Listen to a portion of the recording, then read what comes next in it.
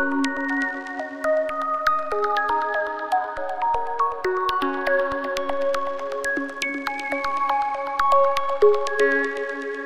of the most ironic things about chemistry is that it's a very visual science when we describe it, with many fanciful creatures with amazing properties. And when you go in the lab, things tend to look like water or powder with different shades of food coloring or no color at all. While we have some methods for looking at the 3D structure of molecules like X-ray diffraction, for most of its existence, chemistry progressed by making educated guesses as to what molecules must look like based on their formula, spectroscopy, and reactivity. If we can't get the 3D structure for a molecule for some reason, which happens more often than you may think, we need a guess as to what the molecule will look like. The first tool chemists typically turn to is valence shell electron pair repulsion theory, or VSEPR. The model relies on the fact that electron pairs, whether in bonds or lone pairs, typically will be far apart as possible to get the lowest energy structure. There are some nuances to the method, but in general, placing all the different things around a central atom as far apart as possible will get you in the right ballpark. It's a little like New York Yankees and Mets fans. Electrons live in the same place, but try to avoid each other. VSEPR is really the only method we have to tell us what a 3D structure will be for a molecule, and it is used quite a lot until you have enough experience with particular systems to make a more educated guess. The model works well for main group compounds with some exceptions. VSEPR doesn't work particularly well for transition metal complexes, but even here people discuss distortion of a complex, which usually means deviation from an expected VSEPR structure. For example, hexamethyl tungsten is a 6-coordinate metal compound that many would assume from VSEPR to be octahedral. However, the molecule is distorted to a less symmetric structure. If you know group theory, it's C3V. However, it isn't like it caught dubstep in 2010 and leveled up its drip with some next-gen swag while changing its symmetry. It was never octahedral. The compound always had been in lower symmetry, but sometimes we need a place to start for discussion of the structure.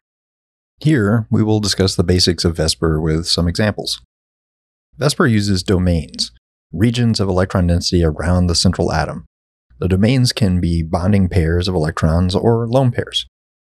The first step is always to draw the Lewis structure for the compound in 2 dimensions. Let's take methane, CH4. Carbon has 4 valence electrons, and each hydrogen has 1. The unpaired hydrogens can pair up to form 4 bonds between the carbon and the hydrogens in the Lewis structure. Then VSEPR gives the 3D structure as tetrahedral. As stated above, the central atom gets the 4 things as far apart as possible, which in this case is a tetrahedral structure. The notation for VSEPR looks like this. A is a central atom, E is a lone pair, and X is a substituent. X or X prime, etc. for different groups. Here are a couple of examples with ammonia and BRF5. Start with the formula for a molecule. Draw the Lewis structure, then determine the VSEPR notation. For ammonia, we have a lone pair and 3 X groups, hydrogens. So the notation is AX3E. For BRF5, we have 1 lone pair and 5 X groups, fluorines. So the notation is AX5E. Next, we determine the number of electron domains. You simply add the number of lone pairs and bonds. If there is a single electron domain, a radical, we give it the symbol lowercase e, and we count it as well. For our examples, NH3 has a VSEPR notation of AX3E, which has 3 + 1 things around the central atom, so 4 domains. For BRF5, the notation is AX5E, which has 5 + 1 = 6 domains. Next, we need to find the base geometry for that number of domains. These base geometries are the starting point for our 3D structure. Here, the base geometries are tabulated for different numbers of domains. If all the substituents are the same, like in CH4, we would have a VSEPR notation of AX4. Then the compound will usually have exactly the base geometry. For AX4, there are 4 domains. The table says the base geometry is tetrahedral, as is the geometry of methane. It is exactly tetrahedral. If the compound has 4 different types of domains, they can be different sizes, leading to some deviation from the pure base geometry. This is the case for both NH3 and BRF5, both of which have 1 lone pair along with other groups. Let's look at NH3 first. Since there are 4 total domains in AX3E, The base geometry is tetrahedral, and we place the 4 groups on a tetrahedron. When we have different groups, some may have a larger domain and take up more space. A lone pair is larger than any other 2-electron domain.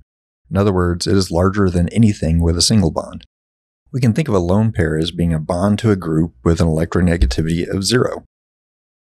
If the group on the other end of the bond has low electronegativity or 0 electronegativity, then the pair of electrons has to be supported more by the central atom, in this case nitrogen. In other words, the electron domain is very close to the central atom, which causes it to take up a great deal of space. Compare low electronegativity iodine on a central atom versus high electronegativity fluorine, and let's assume the central atom is of modest electronegativity. The domain of the bond to iodine will be larger towards the high electronegativity central atom, because it can better support the electron density. As a result, the domain near the central atom takes up a larger angle of space. In contrast, the electron domain moves towards the more electronegative fluorine and is smaller near the central atom, so it takes up a smaller angle near A. As a result, we say less electronegative groups and lone pairs have larger domains. The angles to them will be slightly larger. For ammonia, this means the lone pair AH angles are larger, which shrinks the H and H angles. For BrF5 with the AX5E VSEPR formula, the base structure is octahedral. The lone pair takes up more space, shrinking the FBrF angles. Similar to ammonia, you can see this behavior in the angles of phosphines as well. Take the series PX3, where X equals fluorine, CF3, Cl, Br, and I. The order goes like this, which is related to the electronegativity of the group, not its size. If it was size, the CF3 group would be one of the largest angles. And if you calculate the radius of CF3, it is between bromine and iodine.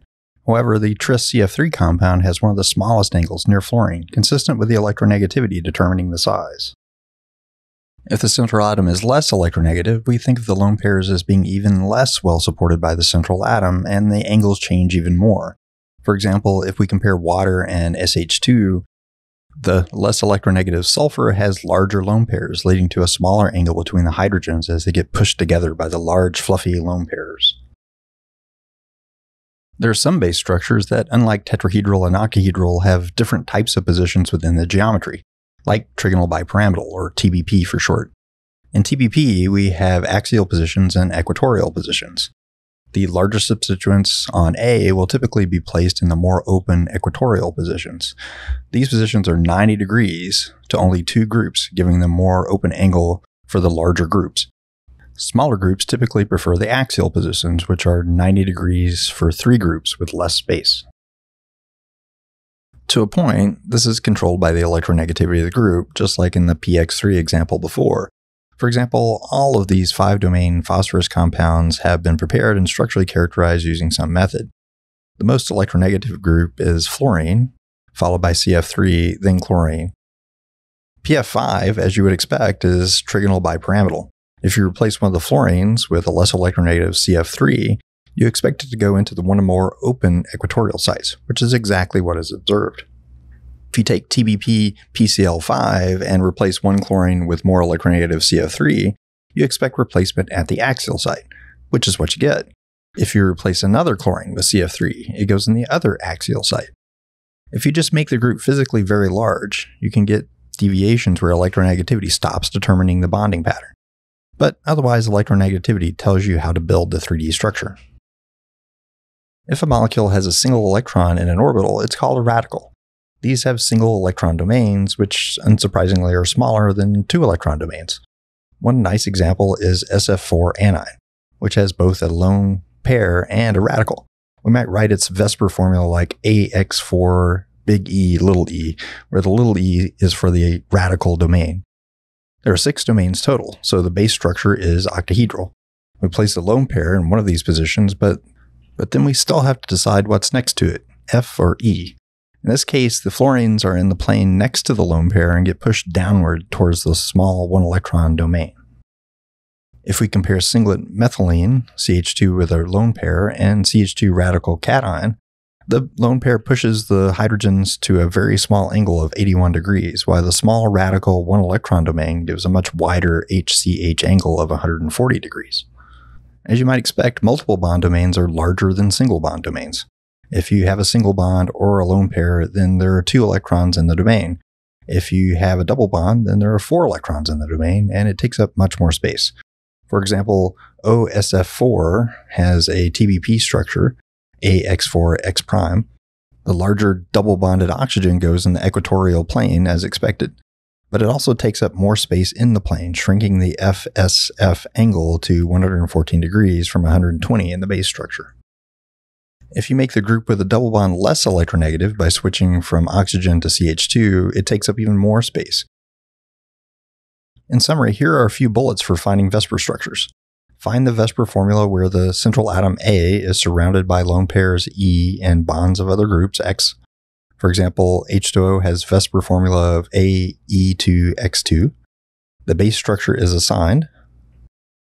2 domains equals linear, 3 domains equals trigonal planar, 4 domains equals tetrahedral, 5 domains equals trigonal bipyramidal, 6 domains equals octahedral, and 7 domains equals pentagonal bipyramidal. Lone pair domains are larger than any X group.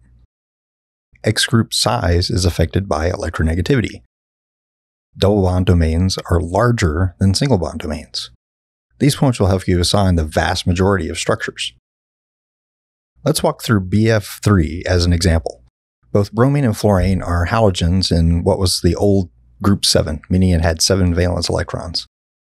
We'll start with the central bromine and its 7 electrons. Typically, halogens make a single bond with their 1 unpaired electron, so fluorine we can think of as bonding with just 1 of its electrons. There are 3 fluorines, so they make 2 electron bonds by attaching to 1 electron each on the bromine. From this, it's pretty easy to see we have a central atom A, 2 lone pairs, 2E, and 3 fluorines, 3X. So the formula is AE2X3. The E2X3 formula has 5 things on a central atom, which means it has a trigonal bipyramidal structure. The lone pairs take up more space and go into the more open equatorial positions. This structure is generally referred to as T-shaped. Let's do a few more for practice. Here are 3 more examples. Pause the video if you want to give these a try, and I'll give you the answers in 3, 2, 1.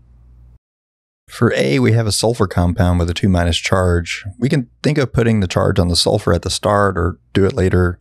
Let's just do it now. Then we can make double bonds to 3 oxygens.